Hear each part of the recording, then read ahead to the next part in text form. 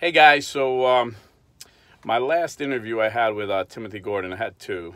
So the second interview, I told him a story, and I kind of gave him the back half because, someone once said, to know others is wisdom, to know oneself is enlightenment. And the one thing I know about myself, I tend to talk a little too much. So when I'm interviewing somebody, I'm conscious of that, and believe it or not, I try and not talk as much. So sometimes I get caught up in a story, and I'm like, oh man, how do I end this? How do I shorten this? So I'll leave out a lot. I won't add to it, but I'll leave out, so the story may be a little different. And so I was telling, I don't know how we got on the subject, but I was telling Timothy about a time two of my Sicilian friends got picked up for a car that was stolen, but it was me and another friend, an Irish friend of mine, picked it up. Actually stole it, but they got picked up, and their father met them down in the police station. And you can see the whole story there, because I don't want to talk too long on this video, because I got to get to work shortly. The store is going to be open in about 10 minutes. But in the story, I didn't give the first half of the story. I didn't tell you how they got picked up. So what had happened was me and my friend, we were about, 14, maybe 15, right around 14 or 15. We were driving a stolen car, and we're going to go meet my girlfriend, who's now my wife, praise the Lord, and her friends, and a couple of my other friends, these two Sicilian guys I talked about, Joe and John. But in the story, I was trying to shorten it. All I mentioned was John. And then it was funny because Joe, I haven't seen in maybe 25 years. He's living in Milan, Italy now. He actually commented, if you look on the comments of the Timothy Gordon video, Politically Incorrect Questions, Giuseppe, he's using his Italian name, but we called him Joe. And his brother's name was John, but he actually commented, I think, on a different video, Gian, that's like his Italian name. But anyway, Joe and John got picked up. But I only talked about John because John was the one his dad punched in the mouth in the police station. Old school discipline. But it was a great traditional Italian family, really loving family, tight-knit. Really, I loved every one of them. Really good people, like good, wholesome people, But the front end of the story, we're driving down this one-way street, just driving a stolen car, and really didn't have much driving. Honestly, the only driving experience I had was probably from 3 or 4 other stolen cars we had driven. And so cop car comes behind us, he puts his lights on, and I just floored it, went through like 2 stop signs, and then turned probably, going like 80 miles an hour. And we barreled right into this big customized van. And I was like ridiculously fast runner as a kid. And my friend was a little overweight, and he wasn't that quick of a runner. So he was like, start the car up. I'm like, no, we got to run. He got scared. He thought I was going to leave him. I'm like, I'm not going to leave you, bro. We got to run. So we cut through this backyard, hopped this fence. The fence was like 10 foot tall, the old wire fences. And I just freaking hopped it like 2. I just hit it once and hopped over. I was so scared. And I looked up, and my friend's on the top. And I remember he was afraid of heights. I remember we were like 10 years old, and we climbed a tree in his backyard, and he couldn't get down because once he looks down, he gets like paralyzed. And I remember his dad had to get a ladder and help him down. So I'm like, oh no. I'm like, Matt, you got to jump. He's like, I'm afraid. I'm like, bro, you got to jump. He's like, I'm afraid. So I just jumped up and grabbed him and pulled him down. He comes barreling down, smashes on the ground. He's like, oh, thanks, bro. I'm like, let's go. So we run, and we cut through some more yards, and then we're walking up another side street, and I see a car look at us. I'm like, oh, crap. And he's backing up. I'm like, this guy knows something, So he's backing up, and my friend's like, we got to run. I go, bro, if we run now, you're getting caught. I said, just wait for the right moment. So right after I said that, another car came down the street. So now you got cars parked on both sides of the street. It's a one-way. I know there's no way this guy could get past him because he's like going in reverse. So I go, run. So we tear. We just run really super fast. And then I lived on a big avenue, So we were just like darting through traffic. It's a wonder we didn't get hit by a car or a bus. It's like, 10 o'clock at night, maybe a little early, but it was dark out. And we're darting across traffic, and I lived in an apartment building, so we just freaking barrel up the stairs, I lived on the top floor, and we're looking out the window, and So we were both wearing leather jackets, and I said, okay, let's take our jackets off. I gave him a flannel shirt. I put on a flannel shirt. He walked home, and then I walked in with my girlfriend. We never got caught. And then I tell the story, get the second half of the story with Timothy Gordon, where my friends got picked up by mistake, and their father was really mad. But anyhow, the point of all this is I was, even though I got in a lot of trouble, I was kind of smart, and I was always in like the advanced classes. So I had a friend, he was in one of the classes with me, and a real smart kid, never got in trouble, didn't drink, didn't smoke. And we played, I played on the baseball team with him, and he asked me what I did over the weekend, and I told him that story, and he didn't believe me. And he kept laughing. He's like, why are you telling me stories? And I was like, what's so hard to believe? And to me, this was like a normal weekend. I mean, if you, the town I grew up in, Irvington and Newark, the two towns, like at that time, I think probably still, if you Googled it, they were like rated #1. I think Newark was #1 in carjacking. Irvington was #2 in carjacking. This is according to FBI statistics in the whole country. And then Irvington was #1 in stolen cars, and Newark was #2 in stolen cars. So it was just like a game, to us teenage kids. And but to him, he lived in a different world. Even though we went to the same school, he just didn't get in trouble. He just did his homework, went to school, went to baseball practice, and that was about it. So to him, it was unbelievable. He couldn't believe it. And he just never believed it. He would laugh. He was like, yeah, he just like politely laugh.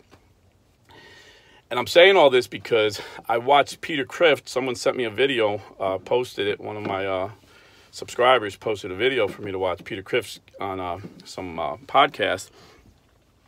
And the woman interviewing Kreeft says that she knew a priest who was like a missionary to New Guinea, maybe, I think she said. And these were like cannibals, and he was converting them, trying to make them more civilized and become Christians. And when he told them about abortion, explained what abortion was, because they never heard of it, they were horrified. They couldn't believe that human beings would do anything so horrific. And these were cannibals. So it's just, it was unbelievable to him, but Peter Kreeft took it a step farther. He said, yeah, I had a friend who was a doctor, and he had a friend who was a dietitian that worked for the United Nations, and they sent him to Zaire to help this tribe, this secluded tribe that's never seen anybody other than their tribe, like deep in the jungle in Zaire.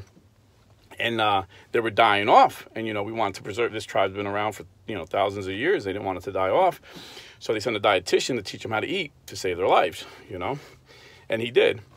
But it took him like a year to gain their trust. He lived with them, and once they trusted him, they believed anything he said, and they seen that he was healing people through the food. It's funny. I think it was Hippocrates. He said, "Let your food be your medicine be your food." But I digress.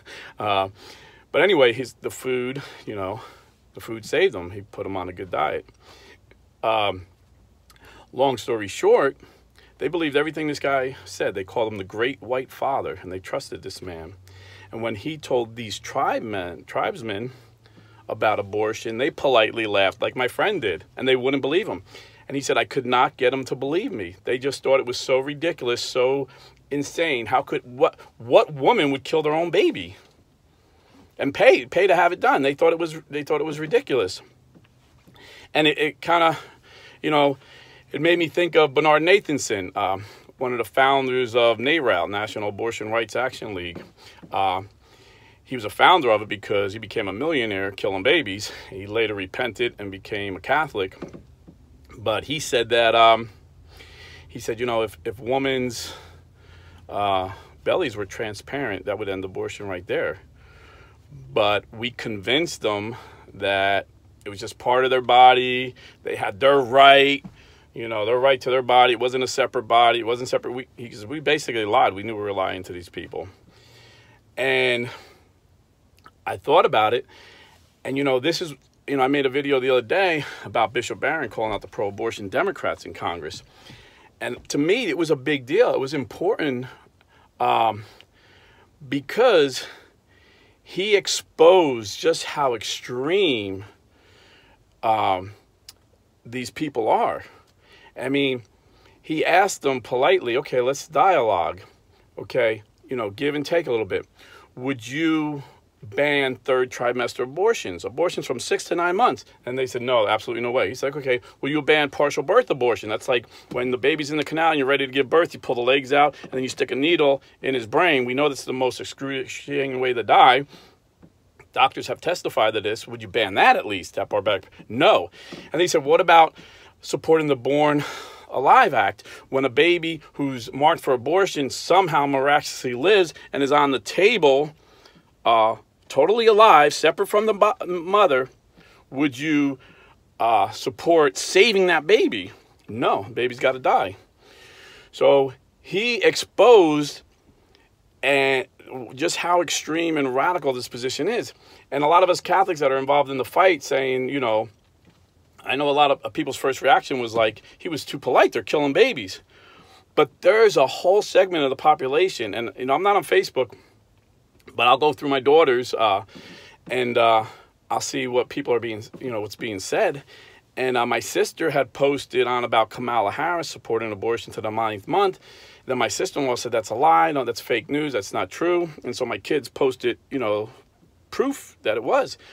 Most people can't conceive what's going on in America. They don't even know. So Bishop Barron comes across to these people as a reasonable, moderate guy.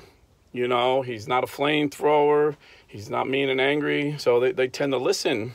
You know, they'll shut off a lot of guys on the right like me and other guys, but they'll tend to listen to someone that speaks eloquently and politely like Bishop Barron. But he decimated their argument that, you know, it's the woman's right, it's the woman's body. And he'll get a lot of views, I'm sure. So my point being is, we've been in the fight so long, sometimes we forget. There's a lot of Americans, and I'm sure in Europe the same way, a lot of people, they don't even realize what's going on. They're thinking like, you know, the first trimester abortion, but abortion is legal through the 9th month in most states. And in these Democrat states, even beyond, they won't even protect the baby if it's born and the mother wants it to die. So a lot of what's going on is unbelievable. You know, a lot of Americans are like the tribesmen. They laugh at us. Oh, that's not true. That's not true. But it is. So we need to be informed, and we need to be as innocent as doves, but as wise as serpents in getting our message across. And every one of us has a different personality. We have a different gift. We have a different platform. But we need to talk about this horrible, horrific, barbaric sin of abortion in our country. And we need to fight against it. If we're buying or selling real estate, for example, please go to realestateforlife.org and you will get an experienced realtor who is pro-life and will donate his money to pro-life causes. So many of these companies we deal with, these large companies, donate to pro-abortion candidates and pro-abortion companies. So organizations. So please get involved, you know. Do whatever it takes. I mean, but if you're buying a house anyway, that's a no-brainer. Go to realestateforlife.org. So that's all I got to say today. You know, some things are unbelievable. You know, most of you guys that are watching are informed. You know what's going on. So when you tell people that are uninformed, it's so unbelievable, they don't believe us. So we got to figure out how to get that message across. You know, Bishop Barron has his way of doing it. Michael Voris has his way of doing it. I got my way of doing it. But we're all on the same team. Remember that. If you're a baptized Catholic and you're pro-life, even if you're a baptized Protestant and you're pro-life, we're on the same team, brother.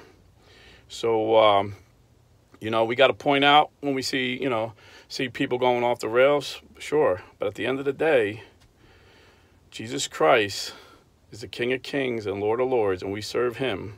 We don't serve any president.